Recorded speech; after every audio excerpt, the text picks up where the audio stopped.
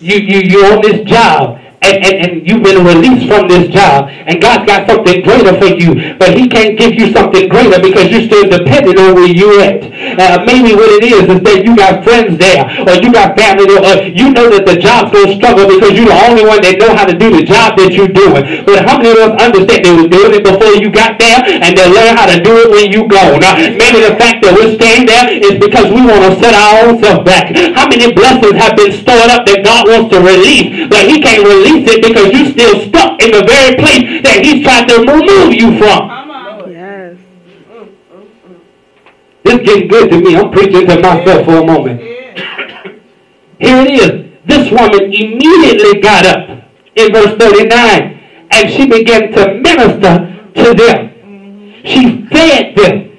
She fed the ones that brought deliverance to her. Here's my question.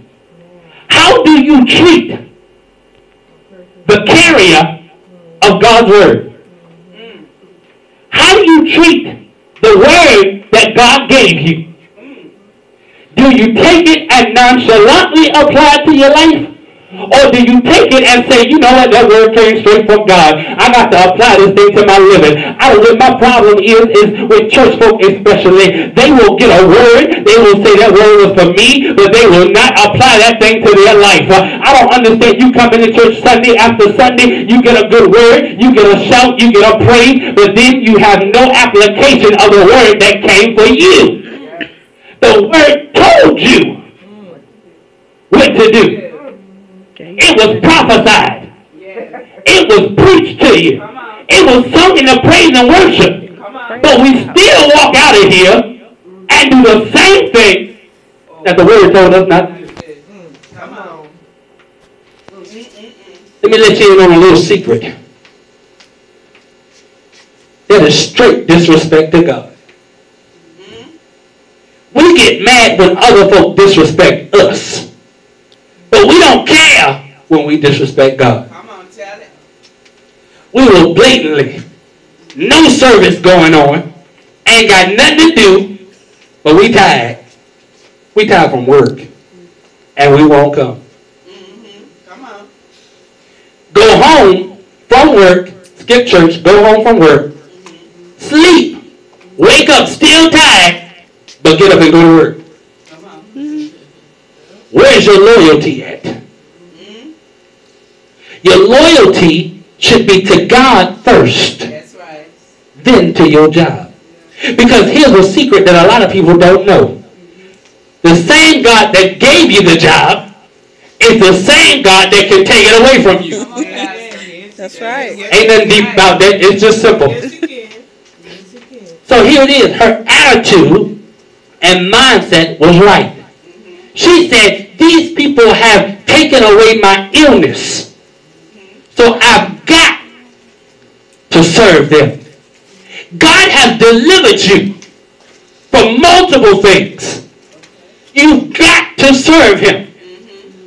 Matter of fact, it's an old saying out there that says, I'd rather live my life like there is a God and die and find out that there isn't than to live my life like there isn't, die and find out that there is.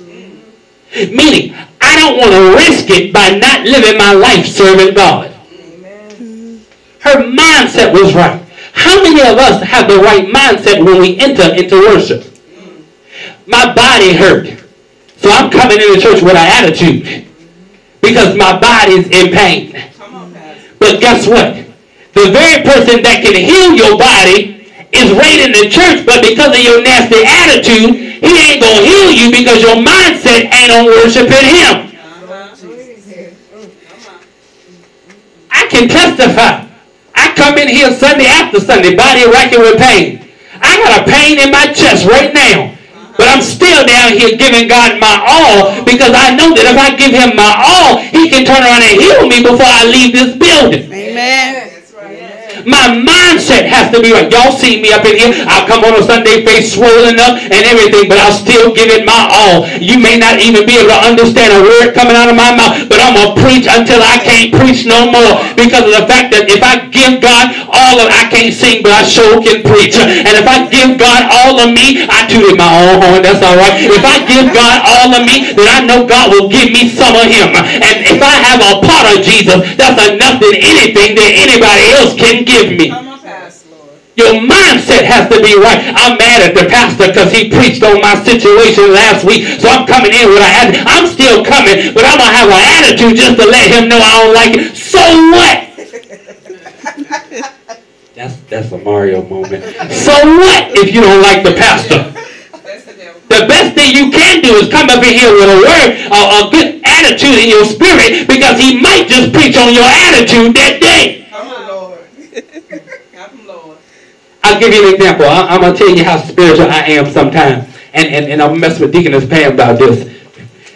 Me and Deaconess Pam was talking the other day, and a couple weeks ago, and we've had this conversation throughout the years. And every time that sometimes she comes to church, she's tired and stuff like that, those are the days I always grab her. I always use her. She brought somebody to church some weeks ago, and they said on the way here, Pam, I need your pastor to pray for me. And the very moment that she needed prayer is the very day that I grabbed her to pray.